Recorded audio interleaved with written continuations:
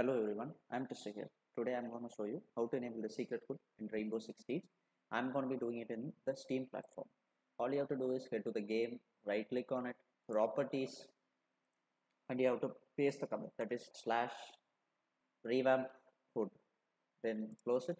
Then you have to just start the game with the default version or the Vulkan version.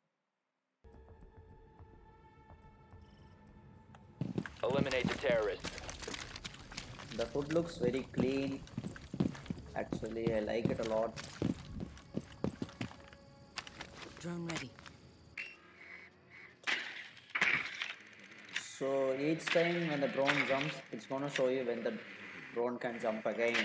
So that's gonna be a loading animation there, and even there's a picking animation for you.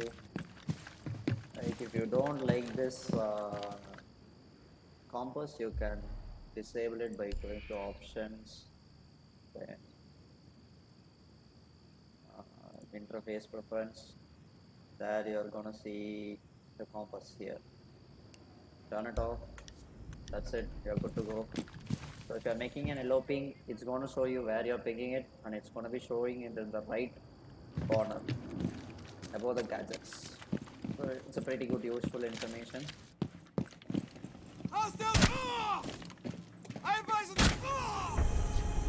Hope you like this video. Do like, share and subscribe. Thanks a lot.